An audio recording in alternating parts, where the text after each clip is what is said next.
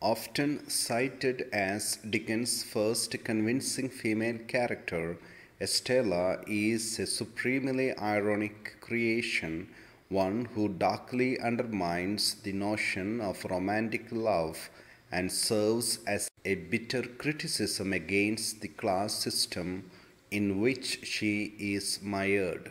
Raised from the age of 3 by Miss Havisham to torment men and break their hearts, Estella wins Pip's deepest love by practicing deliberate cruelty. Unlike the warm, winsome, kind heroine of a traditional love story, Estella is called cynical and manipulative. Though she represents Pip's first longed for ideal of life among the upper classes, Estella is actually even lower born than Pip.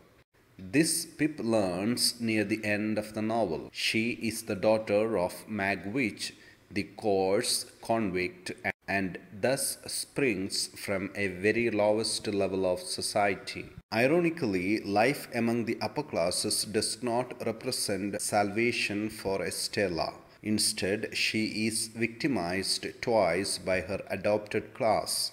Rather than being raised by Magwitch, a man of great inner nobility, she is raised by Miss Havisham, who destroys her ability to express emotion and interact normally with the world.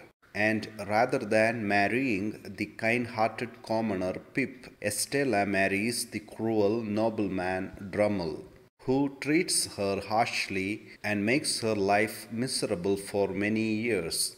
In this way, Dickens uses Estella's life to reinforce the idea that one's happiness and well being are not deeply connected to one's social position. Had Estella been poor, she might have been substantially better off. Despite her cold behavior and the damaging influences in her life, Dickens nevertheless ensures that Estella is still a sympathetic character.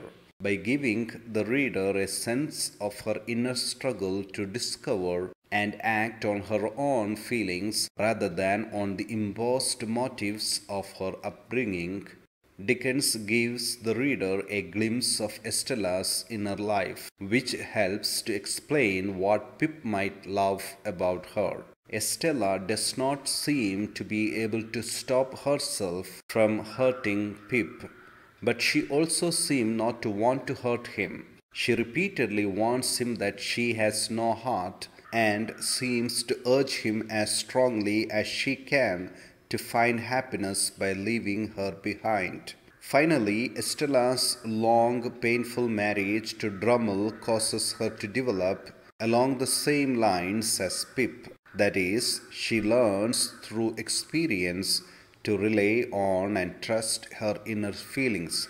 In the final scene of the novel, she has become her own woman for the first time in the book. As she says to Pip, quote, "Suffering has been stronger than all other teaching.